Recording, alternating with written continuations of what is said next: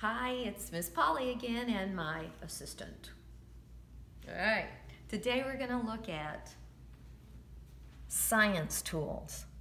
We use science for collecting, tools for our collecting and analyzing information.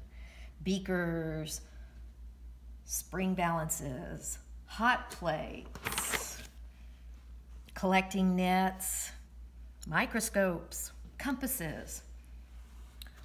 Well, we have several examples of these here, and we're just going to take a brief tour. But always start with safety. Use gloves if you need them, goggles if you need them.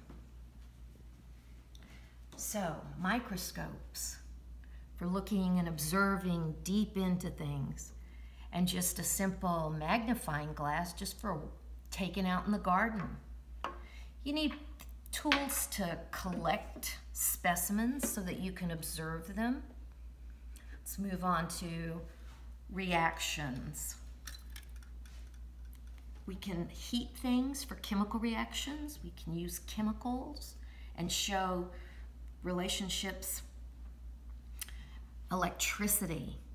This is a buzzer. You could hook it up and hook everything up and make the light come on. So electricity and circuits are fun. We certainly always record our data. So always have your little science book with you in your pocket as you go on your nature hunts. Magnetism. Magnetism's fun. Look at this.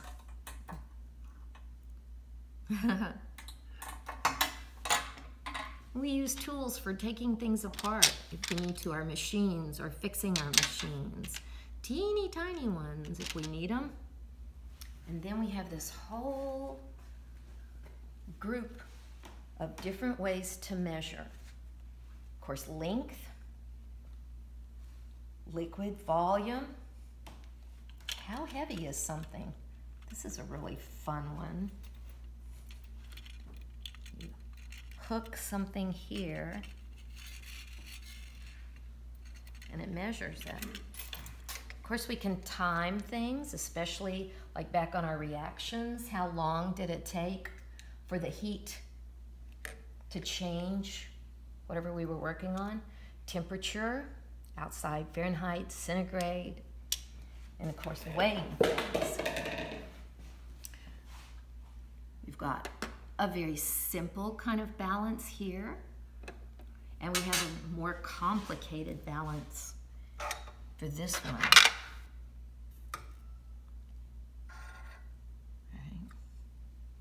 Right. And then sometimes we can use toys to test concepts, especially physics sometimes is a good one for bringing your toys out and making observations. What about float a boat in your bathtub and see how much weight you can put in it before it sinks? Displacement.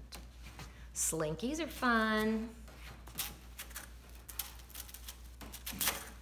And what about setting up dominoes and making that reaction? So, it's been fun. I'll see you on the next video.